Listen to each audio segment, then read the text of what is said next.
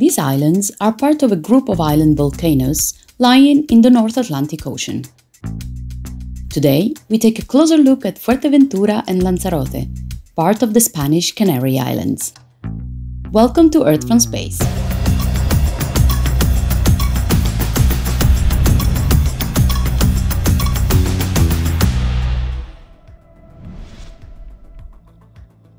The Canary Islands are located around 100 kilometers off the north coast of Africa and 1,000 kilometers from the Iberian Peninsula.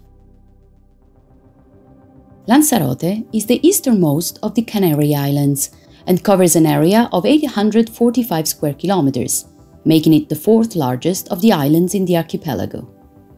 The island has a long history of eruptions and is often referred to as the island of the 1,000 volcanoes. Yet it is actually the least mountainous Canarian island. The highest mountain, at 670 meters above sea level, is the volcano Peñas del Chache, near Aria, in the northern part of the island. The Timanfaya National Park can be seen in the southwest part of the island and is entirely made up of volcanic soil. Southwest of Lanzarote, across the Bocaina Strait, lies Fuerteventura, the second largest island of the Canaries. The island is around 110 kilometers long and no more than 30 kilometers wide.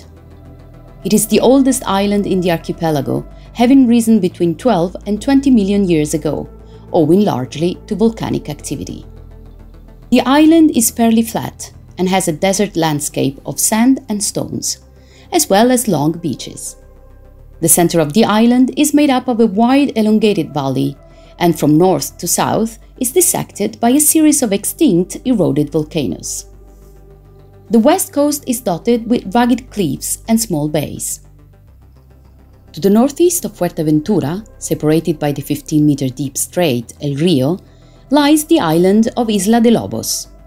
The only 6 square kilometer island is home to a 127-meter high extinct volcano. This false color image, captured by Copernicus Sentinel-2, was processed by selecting spectral bands that can be used for classifying geological features. Earth from Space will take a break over summer, but join us again in September to continue our weekly tour of the planet every Friday at 10. From the Earth from Space team, we wish you all a lovely summer.